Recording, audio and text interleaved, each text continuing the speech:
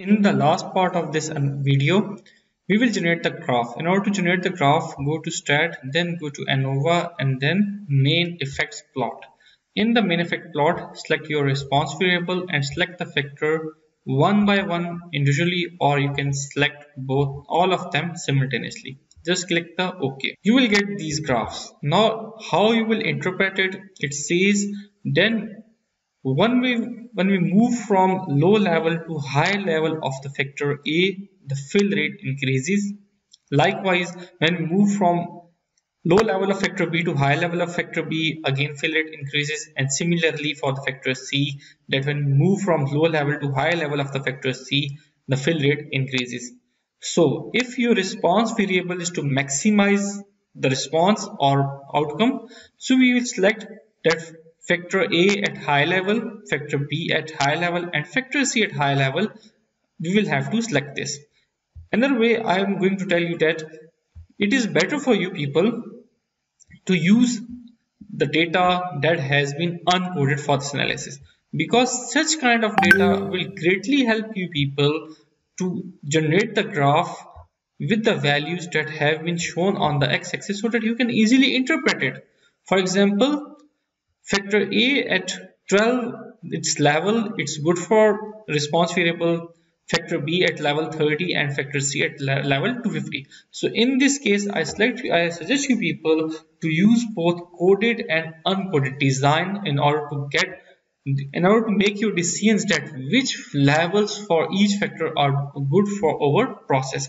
Now I know that you people have perform the ANOVA analysis and you got the result that your interaction factors are not significant. However, I suggest you people to make the interaction plot by taking two factors at a time, and you can see it here.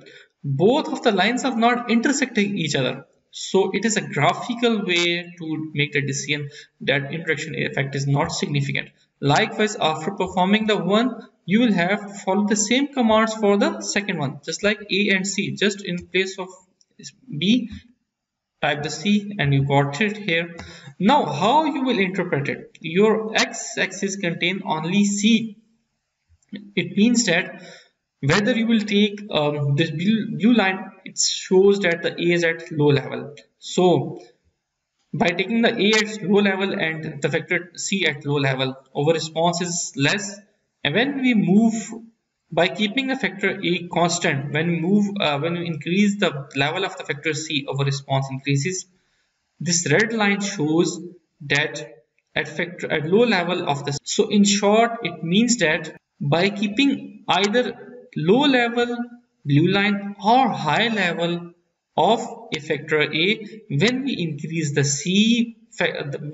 level of the factor C, our response variable increases. Now, if you want to make all of these graphs at once simultaneously, just like all of these three factors simultaneously, and if you do so, then click on display full interaction plot matrix.